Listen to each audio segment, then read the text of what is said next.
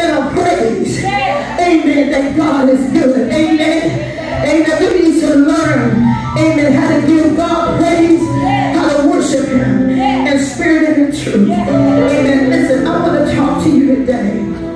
Amen. The other day, I was in my car and I was driving. I said, Lord, I said, I don't understand. I said, all the churches that's in the land. I said, God. And I went to talk and I said, Lord, I don't understand. You said in your word that the gates of hell shall not prevail against it. But I see hell all up in the church, in the churches. I see hell all up in the pulpit. Y'all ain't gonna like me today. I'm telling you the truth. And I said, Lord, I don't understand that. I said, what is it? I said, your ministers are falling on the left and the right. Big churches, amen, big mega churches. Amen. One of the pastors died, amen, because of an overdose.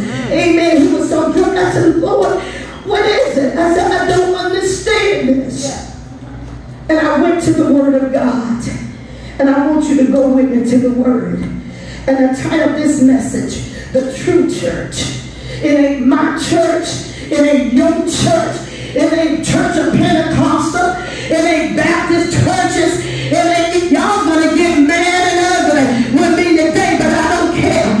It's not Episcopalian church.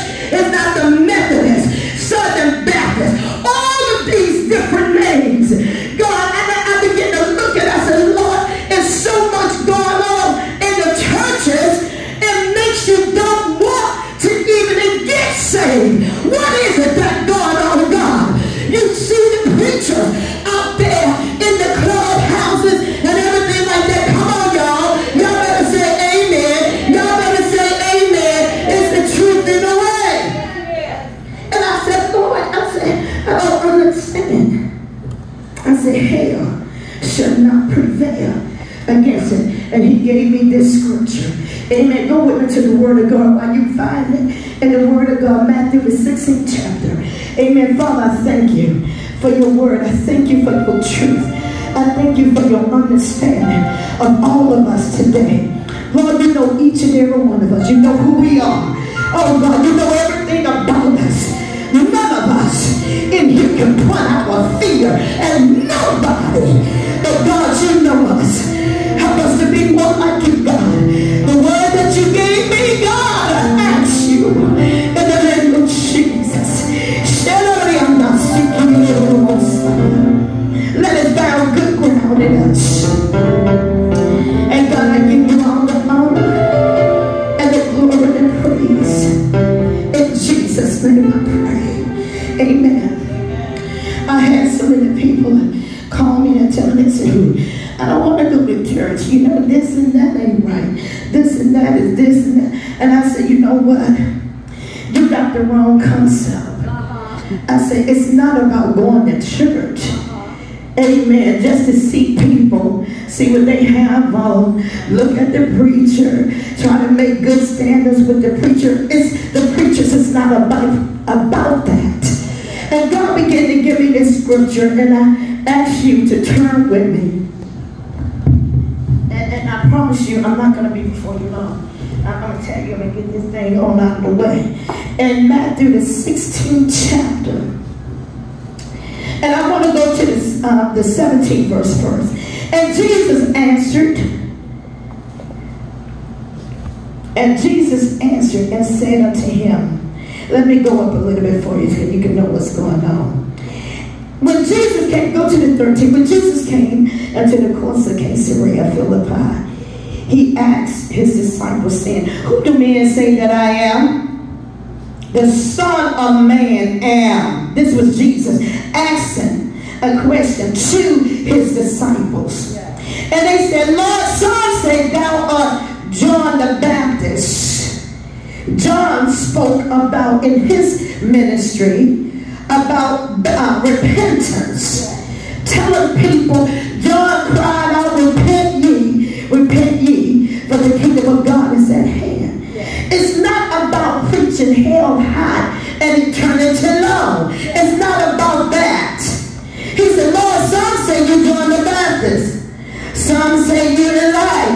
Elias, how you can maybe call down fire from heaven, that you can destroy people because of the miracles that you have done. And others said Jeremiah, or one of the prophets. They didn't know who he was. Come on, somebody. In this day and time that we're living in, people don't know who Jesus is. Come on, somebody. They don't have a relationship with him. They don't know who he is. Amen, amen. So I want to let you know that I want to talk to you about the true church. Come again and say amen. And Jesus said, wait a minute, boys, I don't want you to give me a testimony of what everybody else is saying who I am. He said, I want to say it to you. Whom do you say that I am? You've been walking with me, talking with me, eating with me. Somebody better say amen. Nobody else can answer it. But Peter said, Lord, thou art the Christ, the Son of the living God. And Jesus said this. He said, Peter, well said. He said, I say unto thee that thou art Peter, and upon this rock I will build my church, and the gates of hell shall not prevail against it. Some of you think that the churches, the physical churches that we see every day, is the real church. Somebody better say amen. Some of you see that they going inside of the church worshiping and praising God and lifting up holy hands and glorifying God, and you think that is the church. Somebody better say yes.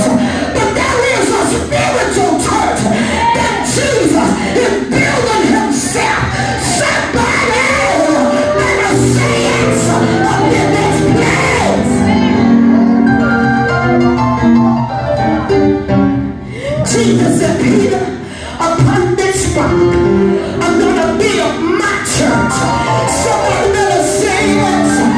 And he said, and the gates of hell shall not prevail against it. I want to let you know that he is a spiritual church that is being built by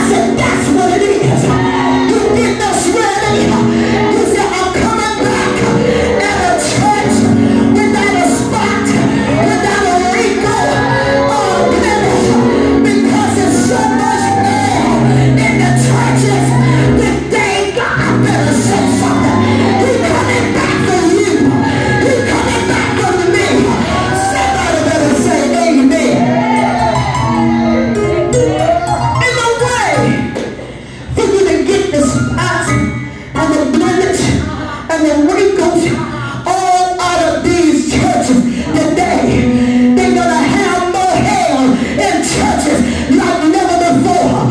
Glory to God. A person told me this little story the other day, and she put a pot on the stove and started boiling water. She started stirring it up. She said, this is a joke.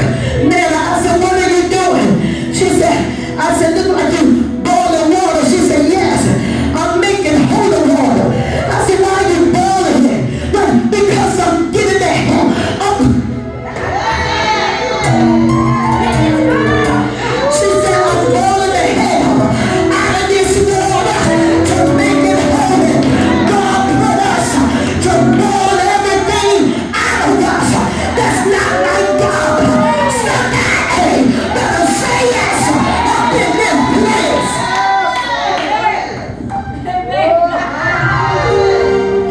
When she told me that, I started laughing. But she didn't know that the scripture said, I got me a big boiling pot.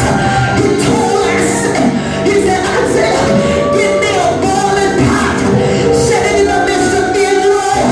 I want you to boil some meat and boil it and boil it and boil it and all the storm that come up out of that pot. Get it out of here. Get it out of here. Get it out of here. That's the true church. It's a spiritual church.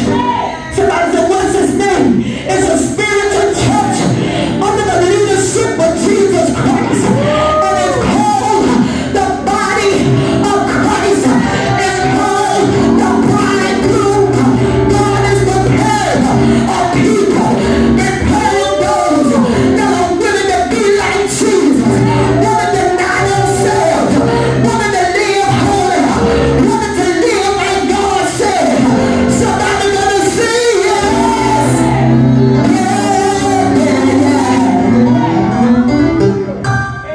Y'all never heard that one? Come on here, my church. It's right. Your church got hell in it. Come over here to this one. Everywhere you go, there's gonna be hell in the church. Somebody give me some water. Give me a bottle of water, somebody. Somebody give me a bottle of water. Hallelujah. I want to let y'all know, when God opened my eyes to it, I said, God, thank you. It's a spiritual church that you're building upon this rock. You better believe the gates of hell can't come against the spiritual church of Jesus Christ. You know why? That foundation is laid upon that rock. Somebody better say it. Say it. Come on, give God some praise. Give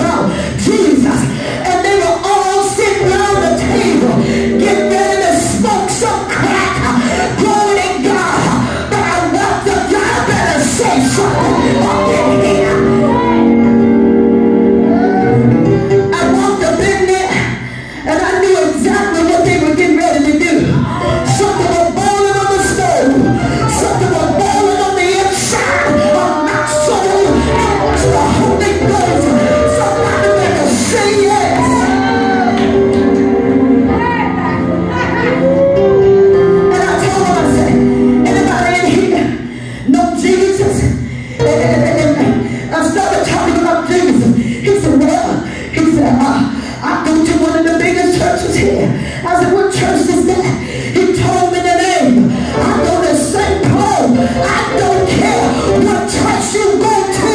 You got to stand before God yourself.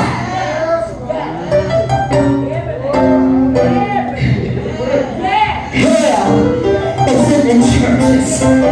Hell is in the pulpit. And that's what I was asking God. I don't understand. These preachers falling on the left, falling on the right. They said they got God. But Jesus said, he that is anointed by the Holy Ghost and anointed by the power of God is something that down on the inside of their body make you want to do what's right, make you want to live hard, make you want to walk upright. Somebody better say yes. They used to have a song they called Take Another Dip. Some of you need to take another dip, preachers. Come on, somebody. Hanging out. Amen. My poor babies, you standing up there in the store, minding her own business. Or old man walked up in there. Mama, don't you look sexy?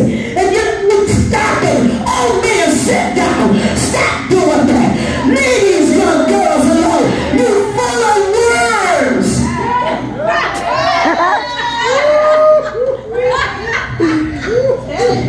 Yeah, I'm telling the truth. You can't do anything like that. My mother used to tell me, old men have words. Come on. Well, y'all think they spin out spurs, they spin out words. Oh, Jesus. Oh, God. I'm talking about the true church. Come on, somebody. Come on, somebody. Now, they're going to be calling me about that. Amen. It's going on YouTube. I'm saying, go and get it tested. Go and get it tested. You will see them little things that are circling around in there. Ain't no baby making portion. Come on, somebody. You full of words, man. Come on, somebody. You better say amen up in here. Lord have mercy. Lord Jesus. Lord, look at my face. Because somebody could have been fooling when the old man stopped it. And listen, Lord God, in the name of Jesus. Hallelujah, Lord. Hallelujah. But listen, the true church, amen, ecclesiastic terminology for church is a body of believers. Amen. A body of Christians. Amen. That's the true church. That's the spiritual church. You don't hear nobody talk about that. Amen. Somebody better say amen. Jesus getting us ready for a great day. Amen. Somebody turn with me. Amen. Let me talk about this branch. When Jesus said, I will build a house. So I want somebody to give people some scriptures. I want you to read it. Amen. Give me about 15 minutes. Zechariah 6 and 12 and 13. You got that, Ellen? Okay. 1 Corinthians 3 and 9. Shatera, you got that? Hallelujah. Give me 1 Corinthians 3 and 9. Amen. I want to let y'all know that that's a foundation that have been already made. Before y'all read those scriptures, go with me to Isaiah 28 and 16. I got to see this one. Isaiah, amen. Amen, my still. Isaiah 28, amen, and 16. I want everybody to follow me in that word. Amen. And I'm going to let you go. I'll let you go in a few minutes. I'm not going to be long. I thank God, amen, for his goodness and his mercy. This is what it says. Therefore, thus says the Lord God, behold, I lay in Zion for a foundation of stone. Y'all wait till I preach on the stone. Then it said, a tried stone, a precious cornerstone, a sure foundation. Somebody better say amen. And he that believeth shall not make haste. He wants you to build thereupon. He said, I laid in Zion for a foundation of stone. This is this rock. What is that rock? That rock is nothing but Jesus. What is Jesus? He is the profound word of God. He said it. In the beginning was the Word, and the Word was with God, and the Word was God. The same in the beginning with God. Then he said, all things are made by him. Somebody better say amen. Listen. Isaiah 28:16. Y'all better understand this. This is powerful. That he is the tried stone.